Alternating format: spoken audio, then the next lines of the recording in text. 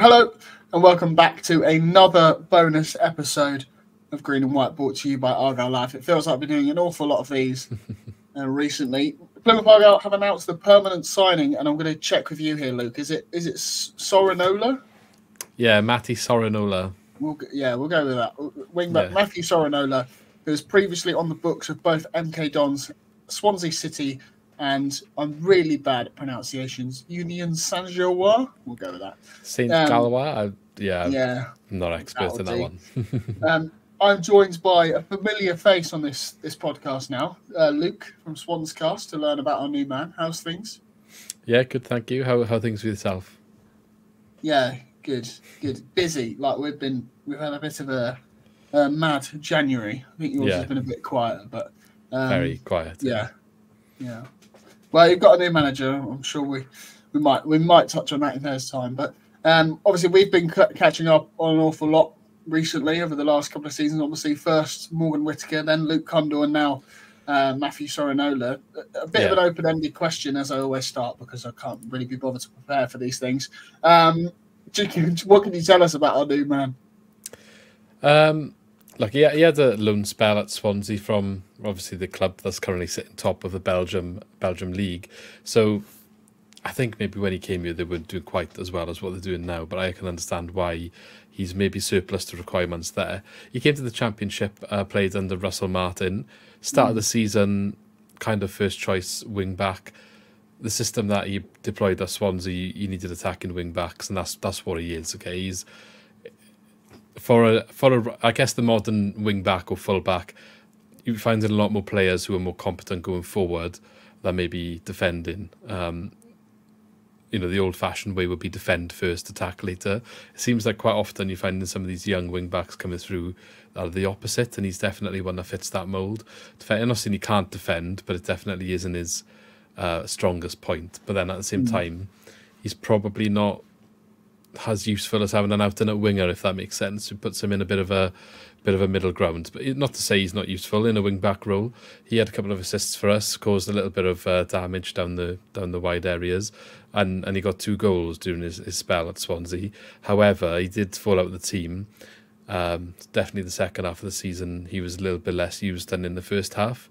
In the first half when he was coming in, and he'd have some raw games or rough games, and I guess at first you're happy to give the time, but the more mistakes keep creeping in, and you don't really see the improvement. I guess that's how he slipped down the pecking order. And what alarm bells ring for me is he ended the season quite often on the bench, losing out to Joe Latibodia and Harry Darlin playing the right wing back role or right back role when we did switch to a back four, when he's a right wing back or right back by trade, losing out to centre backs in that position due to form and preference on the pitch. So maybe that says it all, and the fact that we didn't look to re-sign him afterwards, and he's a free agent now by all accounts before he went to you, and we didn't really seem to bring him back.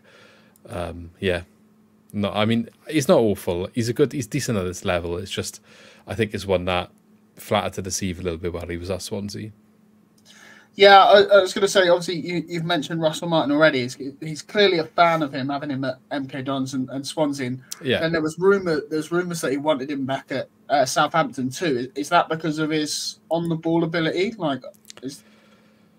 I wouldn't say his on-the-ball ability is anything special. I think it is a case of Russell Martin did bring a couple of players from MK Dons, Harry Darlin and Andy Fisher. Andy Fisher was apparently brought in for his ability on the ball, and if you ask any Swansea fans, they would hope to never see him play in the goal again. He's a very contentious doesn't goalkeeper. Play the Swansea way. Yeah, I think he just doesn't cope with pressure very well. He's quite a small built goalkeeper, and he doesn't always do shots top in the best. So then when you're making mistakes doing ball playing, which is kind of what you brought in for, it's like, well, why are you here really? And we spent a bit of money on him as well. So it wasn't like we got him necessarily on the cheap. And the money we spent on him maybe it had an impact on areas we couldn't strengthen. So a bit of a bitter taste on him, but he's second choice for us now. I know we're not here to talk about him. But with Sorinola, he's another one of Martin's MK Dons, kind of like, he didn't come direct from them, but obviously he brought him in on loan from Union. Based on his connections and what he would have known from him in the League One days.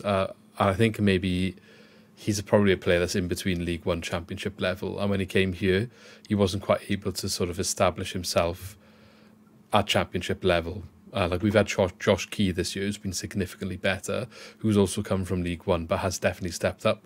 Now, that's not to say that Sorinola can't, and maybe after having a year with us, that experience will have done him good. But the links with Southampton, I think, were just lazy paper talk because, as I said, he fell out of the team under Russell Martin towards the end of the season when we had our best form the last 7 games of the season, where we didn't lose and only drew 2 of the games and won the rest. You know, he wasn't really getting on the pitch. There was rumours after Christmas that, you know, he'd fallen out with him and maybe there was attitude issues there. We let Michael Obafemi go for similar reasons, and it was kind of circulating that Sorinola was in a similar situation, and there was a bit of rumours he was going to get recalled or even the loan terminated, which didn't happen. But there was a long period where he didn't get on the pitch. There was a few matches he didn't even make the bench. So I'm not sure what happened there. That's all speculation. But yeah, like I said, we didn't look to go back in for him. And I mean, if Russell Martin took him to Southampton, I would have been shocked based on the riches that they've got as well, to be honest. But they got Kyle Walker-Peters, for example, and you wouldn't get on the pitch with someone like that there.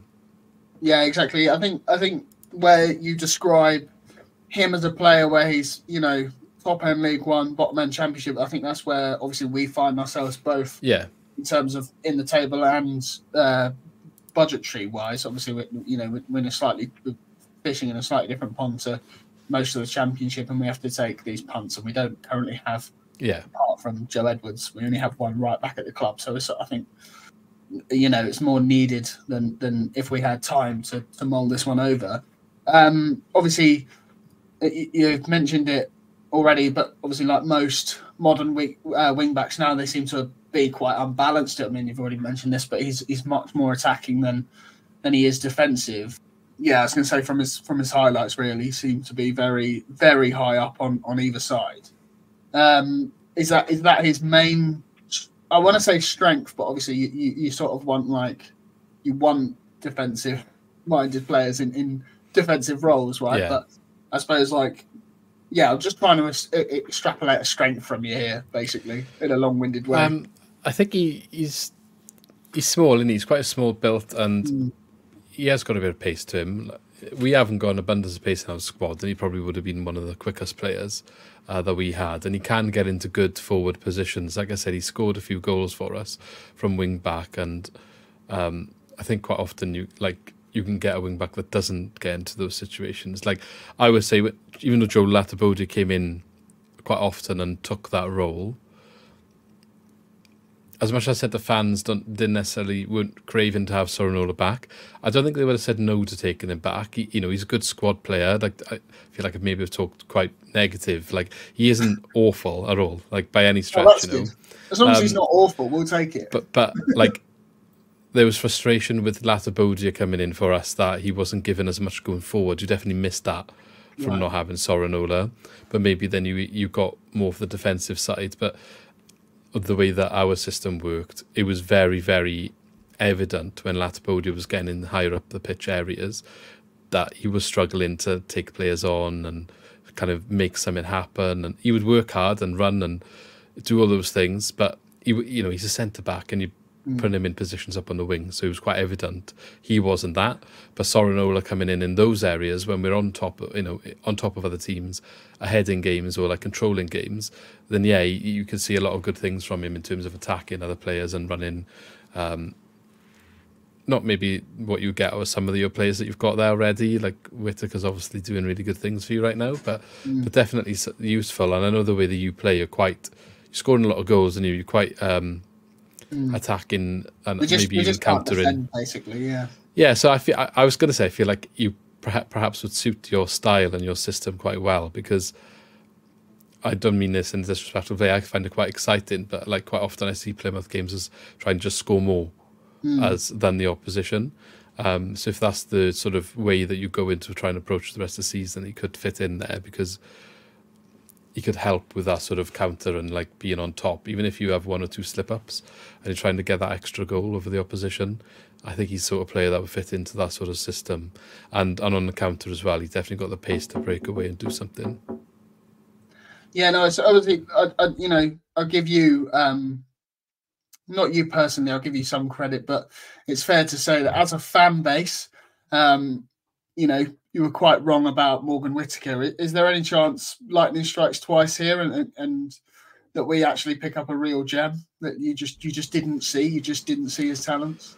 There is a chance, but obviously I think Union have also had similar opinions. He hasn't really played a lot for them. But then at the same time, they're pushing on in Europe and doing things a little bit higher than the Championship. So maybe it's a different level, like he's not quite there yet.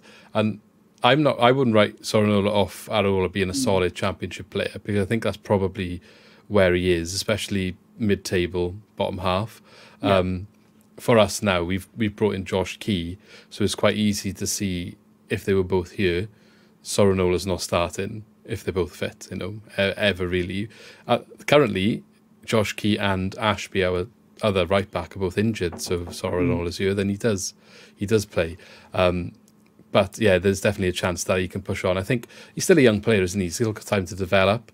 As for Whittaker, I feel like that's probably something we don't want to talk about right now, but mismanagement at his best. That's definitely what that is. Not brilliant for us if he moves on, but brilliant for you if there's some sort of sell-on clause, which I'm pretty sure there is. Nothing hasn't been disclosed, but pretty sure you're going to be getting a sizable chunk of money when he goes to Brentford or West Ham or Fulham or Atalanta or wherever it is he's linked to next, to be honest. So I think that's good for you in some respects.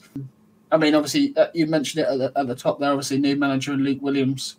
Took you a while to appoint him, obviously, but feel like you got the right man. Yeah. A lot of people are saying it's Russell Martin take two, I guess. And when Russell Martin left, there was a lot of discontent around leaving the style. For me, I was happy to try it, but I think Swansea Way is so embedded in the fan base, in the club and the culture, that if you're not going to do that, you kind of got to be successful. So Steve Cooper kind of did that, got us to the playoffs twice.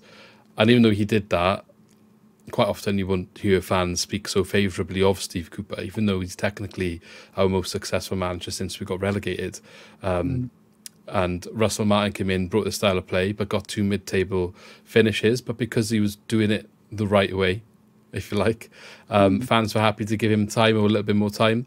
And Luke Williams, who was an assistant at Swansea under Russell Martin, is thought to and sounds like it's going to bring a very similar way of playing back to the club.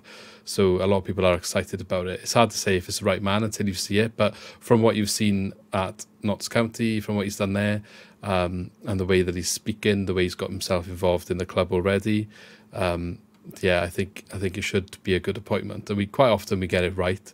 Maybe you could say Michael Duff was the wrong one. There was definitely good moments, and one of those was, I guess, unfortunately for yourself, down at Plymouth. But yeah, given time, it should be a good match. Yeah, obviously we play you soon. I'm very much looking forward to a 2-0 win in which Whittaker and Sorinola score.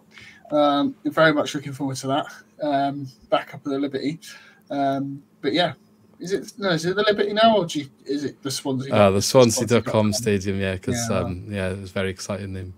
Yeah, it's been a very long time since I last visited there, so I'm looking forward to that. But thanks for your time, mate. Appreciate that. Right. I'm sure we'll catch up again soon. There'll be a player somewhere else, I'm sure, along the line going one way or the other. I'm sure there will be. But I look forward to catching up when that happens. Cheers, mate. Thank you. No problem. Thanks for having me.